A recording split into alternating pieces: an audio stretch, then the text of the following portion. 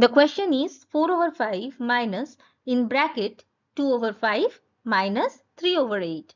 Now for solving this fraction simplification, so now we have to do the operation that is inside the bracket. So we will focus on 2 over 5 minus 3 over 8 because this is the rule that we obtained from the BODMAS rule, that the bracket gets the first priority. For that we will write all the other things as it is, but in our mind we will eliminate these things and we will focus just on the subtraction that is inside the bracket, but we will write the other things. Next step, so let us just do the subtraction inside the bracket.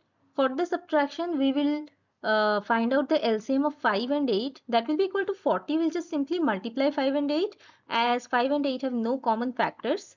So we cannot do any factorization.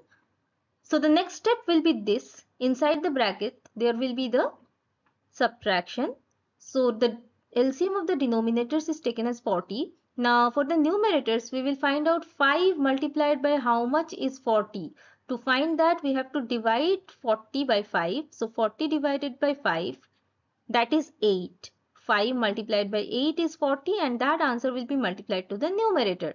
This is the general rule of subtraction or addition in fraction. So 40 divided by 5 into 2 minus same thing 8 multiplied by how much is 40, that we get by dividing 40 by 8, and the answer will be multiplied to its numerator, that is 40 divided by 8 into 3.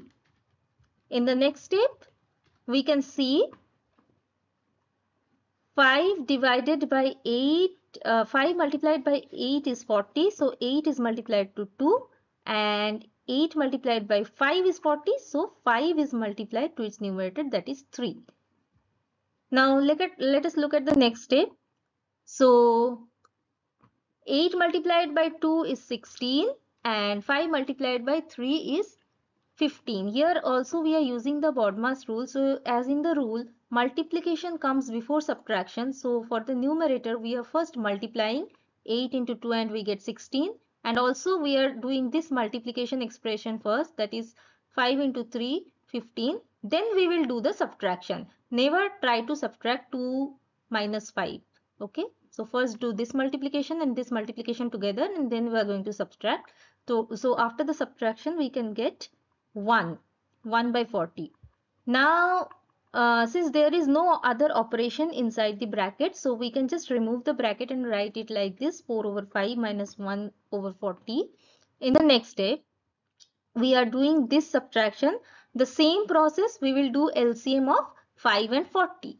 So this we can factorize because 5 and 40 has some common factor, that is 5. So 5 multiplied by 1 is 5 and 5 multiplied by 8 is 40. Now to get the LCM, we will multiply the factors 5 into 1 into 8, that gives us LCM equal to 40. So now we will come back to this subtraction. The denominators, we have done the LCM of the denominators. Now what to do? We will take 40 as the common denominator and then we will apply the same rule. 5 into how much is 40, that will be multiplied to the numerator 4. So 5 into 8 is 40, 8 into 4 we get 32. Again 40 multiplied by how much is 40? We know 40 ones are 40.